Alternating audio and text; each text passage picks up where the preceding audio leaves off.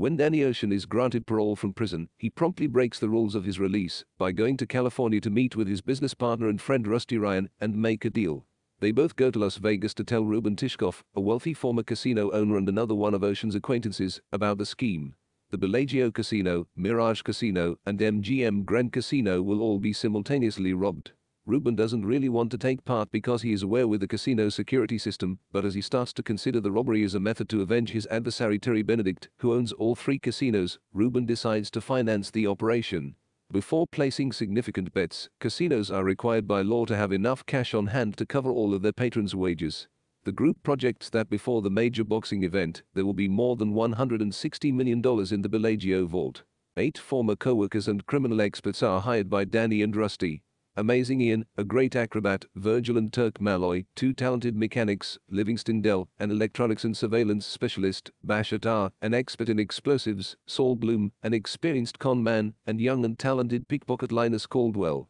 Some of the team members scout the Bellagio to find out as much as they can about the building's security, operating procedures, and staff members' conduct. Others build a precise copy of the vault to test potential breaches of complex security measures. The crew learns that Tess, Danny's ex-wife, has started dating Benedict during this planning stage. They begin the procedure. Danny travels to the Bellagio to meet Benedict, who, as was to be predicted, locks him in the security room and beats him with a bouncer by the name of Brazier.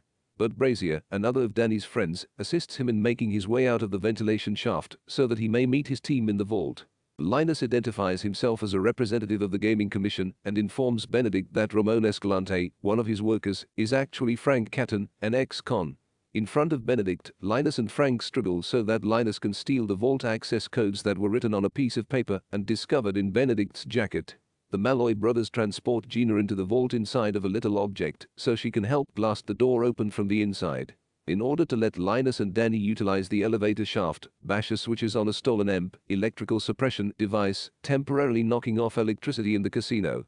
Rusty uses the cell phone that Danny had earlier hidden in Tess's coat to call Benedict in an incognito manner as Benedict seeks to get things back to normal following the power outage. Rusty informs Benedict that the vaults are being broken into and that if he doesn't lend a hand, all the money would be lost. He needs to make arrangements to put half the cash in a van that is waiting outside. Benedict decides to move the money after reviewing the vault videos, which show that Rusty's claims are accurate. However, he instructs his men to follow the van once he departs and summons SWAT to secure the vault and the other half of the money. The half of the money that was still in the vault is torched as a result of the firefight that ensues once the SWAT squad arrives. Benedict insists that the SWAT squad depart after persuading him that the casino is no longer in threat. Following the van, Benedict's men find out that it is remote-controlled and is filled with duffel bags full with leaflets offering prostitutes rather than money. Benedict notices that the vault floor in the clip lacks the Bellagio emblem, which was recently put in place, and concludes that the film he saw was pre-recorded.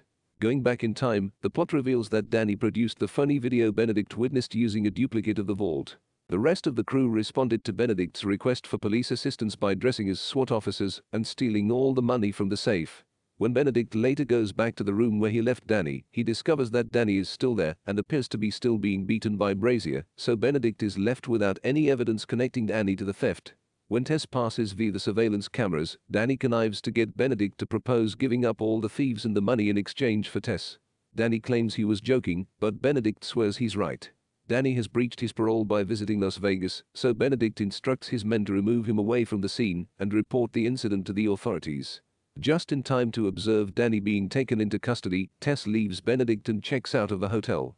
The other members of the group who have money depart one by one in different directions.